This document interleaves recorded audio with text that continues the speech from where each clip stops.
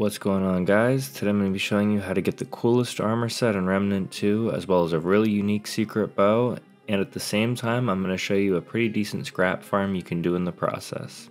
Now to get these items, you're going to have to head to Lawsome, and you're going to want the Palace Courtyard spawn. You're looking for a specific dungeon in the basement of this zone that's going to spawn right next to the Jesters, so since you're going to need to re-roll this a few times, be sure to hit all the chests in the library and around the balcony, as well as the ones in the basement.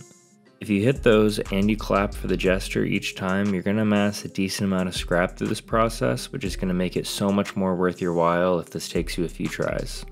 You want to keep re-rolling and repeating this process until you get a roll where the door next to the Jester takes you to the Postulant Parlor dungeon. When you find yourself in the parlor, fight your way to the back center room and you're going to look for this annoying dragonfly looking dude that's sitting at a wonky chessboard. Playing this little troll in chess is how you're going to unlock the bow and the armor. In order to get the bow, you're going to have to beat him in this weird Connect 4 chess game, and all you have to do is get your 3 pieces in a row in any direction and you'll win. Be careful though, because if he beats you, he's going to curse away a little bit of your health, and he's going to do the most annoying little laugh and try to demoralize you.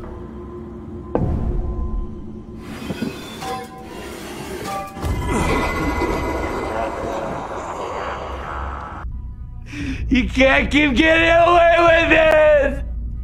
Keep playing him until you put this little punk in his place and get a win.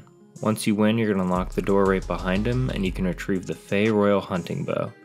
This bow is pretty cool because I think it's the only bow in the game that has an open mod slot, so you can try some new things out in your build that a lot of the other bows can't. Now for the armor, you're going to have to play him again. The chessboard is representative of the map here, and whatever tile your pieces are on will open the doors to the corresponding room. So to get the armor here, you're going to need to put your piece at the top right of the board, which is going to open the top right room's doors. You don't actually have to win here, you can just put one piece at the top right of the board and you can leave this loser to play by himself and go head over to the top right room. Once you get to the top right room, head to the rightmost wing of that room and you can snag your brand new shiny armor. This armor looks badass and it gives really good stats for its weight, so it's definitely worth the effort it takes to get it. I wish you all luck in rolling the zone quickly. Let me know what you guys think of the armor and if you have any cool ideas for the Royal Hunting Bow as well. Be sure to leave a like if you found this video helpful and subscribe if you'd like to see more. As always, thanks for watching.